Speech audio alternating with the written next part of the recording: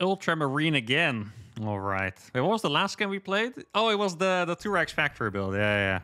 Okay, so now I need to come up with another invention. What's it going to be? I could also proxy that second barracks, but then I feel like I really have no money. I do like the idea of playing like I did in that TVT because it's just a little more aggressive, like a little more control of the game. I feel like if you play a macro TVT, like it is skill based, but the margins are also so small. It's not that easy to make a skill difference apparent, if that makes sense. But if you play weird stuff like, you know, Turex, Reaper, and Hellions very early, then you can always out micro, make better decisions, thrive in the chaos, you know. That's the good stuff. Maybe I should do it again, just to see what it looks like if my opponent knows I'm gonna do it. Actually, that's not even a bad idea. I kind of like that. I have to imagine he watched the replay, because I would be so shocked to see like an extra freaking Reaper compared to me, you know? Like, there's no way he's gonna just be like, oh yeah, no, I know this build. You know, my Uncle Jerry does it all the time. It's like, it's probably the first time he ever saw that. I do remember there being a build in TVT that, I don't remember who it was that did it. I want to say it was Keen, if you guys remember Keen, a Korean Terran, where he went 2-rax Reaper with a faster second gas and then at the factory like that. And that's like without skipping the orbital, right? So that's the difference here. I guess I just have even more units, but even less economy. I was just about to start the orbital, by the way. Like, it's not a build you can do on autopilot. Not for me, at least. Factory now. Got 2 out of gas. The gas count was fine, right? Last time? I think it was fine. I'm pretty sure I can get the orbital before the second Reaper as well. Though I'm not 100% sure. Actually, this Reaper timing probably doesn't matter that much, right? Because I need to wait for the third Reaper anyway. So even if I wouldn't be able to afford this Reaper, it'd be smart to get the orbital before. That makes sense. Yeah, let's scout around my base a little bit. I always really enjoy figuring out new builds that could like consistently work, you know? Especially when they're a little off meta. I just like seeing different games. It's kind of what bored me of being a StarCraft 2 Pro at some point anyway. It's like always seeing like the same stuff, same meta and everything. It's not... even if the games are exciting and fast-paced and the players are really good, it's just not... It's not as enjoyable, really. Probably made my command center already. Used my 15th SCV on minerals this time. Let's see. I kind of doubt he's going to go across with the same thing, though. If he would have moved across with the same unit, he would actually be a little bit of a psycho. All right, let's see. Could have moved out a little faster, because the Hellion is a little faster than the rest of these units. I'm not going to go through the grass. Didn't see him in the middle this time. Let me split these up a little bit so I don't take Hellion damage. We'll watch Astrea games sometimes, not super frequently. So I had a second Hellion already. So I'm going to wait for the second Reaper advantage. Where I should have, what is that, 5 Reapers against 3, I think? Yeah, it should be 5 Reapers against 3. 2 Hellions against 3 as well, unless it's a Cyclone. Then he might have that out already too. Because you can go via the low ground, that should be okay. Let's make sure to split these up as much as possible. Oh, he did go for a reactor. He does have a lot of units. Just need to be careful here. Oh, that was actually very close. If that grenade hit properly, I could have won the game right there. It's always so tight in TVT. He's on one base. Ah, okay, that explains a lot. Yeah, that makes sense. Gotta cancel this for a Cyclops then. Oh. Yeah, this is getting a little scary. I have my base way before his, which sounds kind of weird considering the build I'm doing, but he could totally do a lot of damage with this because he has more Hellions in particular. It's probably going to come from up here. Split my units a little deeper into the natural. I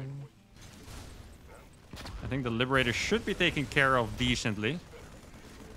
See, I'm going to lose a couple SCVs, but that's okay. I'm confident in my micro here. I'm getting a little low HP on these guys. Looks pretty good, though, I think. Yeah. Nice. Ooh, clean. All right, that was actually very good. Look at that, guys. So this build gives perfect scouting opportunity, besides, you know, being a really absurd timing attack. There you go. Inventing stuff every day. That's what I'm talking about. No, I don't think I'm going to get a third on time, but that's okay. Probably cancel these Marines, actually. Then I could. Let's see. Let's get my third base already. These guys are probably done repairing. I don't really know what he's gonna do behind this. I feel like whenever I did attacks like that, I would just keep making freaking liberators and sending them across like a psycho, because you're already busy being a psycho anyway. Yeah, I'm gonna do the same thing, the double reactor. Make a tech lab on this. Hope I don't get punished, because this does feel a little greedy, but we'll see. He might have a siege tank. Let's see what he has with this Hellion.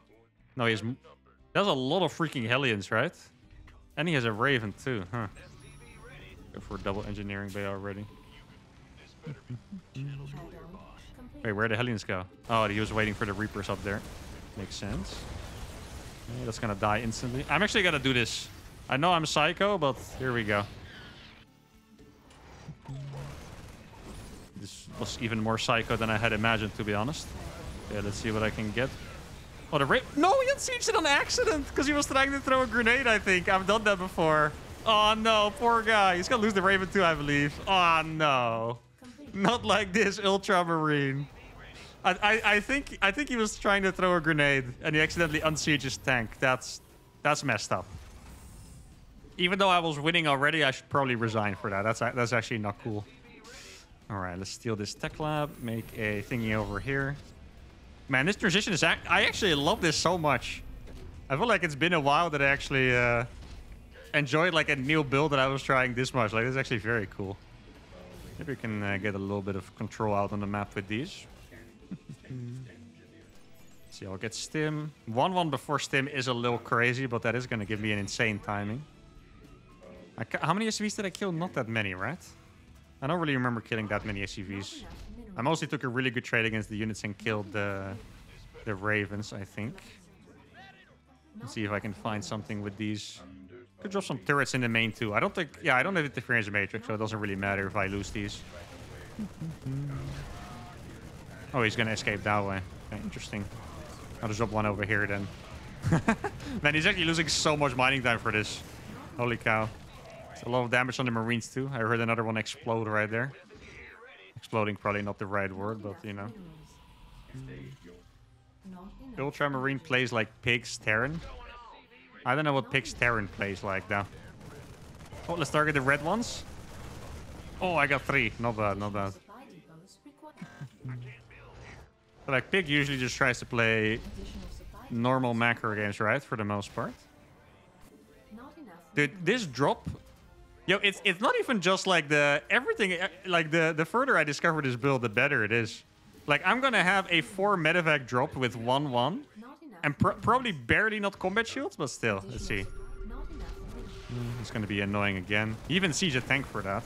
He has combat shields and +1 attack. That's a little strange that he has just +1 from 1 eBay. Not something you would usually do. I do think I should leave my tanks at home, right? I mean, I would love to attack with everything, but I think if he like attacks me, I'll just go for this. I'll just go for the Marines. Normally, I would put the tanks with this. But since he has +1 on combat shield, I don't think it sounds very smart to do that. I don't have a sensor tower, but I'm pretty sure if he attacks me, we're going to be okay. Oh, he's going to... Ooh, that is a nice scout. Actually, I'll siege you over there then, Mr. Tank. And now I know he likes to drop, so I'm going to add a couple turrets. Let's see. Oh, I could drop on that too. Wait, I wonder, did he not realize that he saw my drop? Yeah, I don't think he realized. Oh, that's pain. Ultramarine is not having a lot of luck today, guys. That is another painful defeat. Man, the build, guys, twice. 5 for Terran. Absolutely popping off. Double the resources lost. This is good stuff. This is... We were talking about how you shouldn't copy me. This actually might be copyable. The ladder would look very weird if everyone is just doing this against each other. That's for sure.